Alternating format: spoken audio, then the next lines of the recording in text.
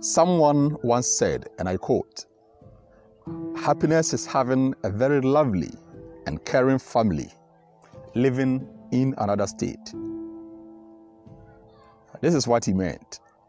Once you do not live in isolation, once you live with fellow human beings, you will get hurt some way, somehow. People are going to lie to you. People will disappoint you. People will stress you. In fact, they will even discourage you. But listen, you are responsible for your own happiness.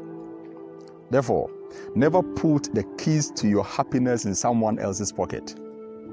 If you try to please everyone, the only one who gets frustrated is you.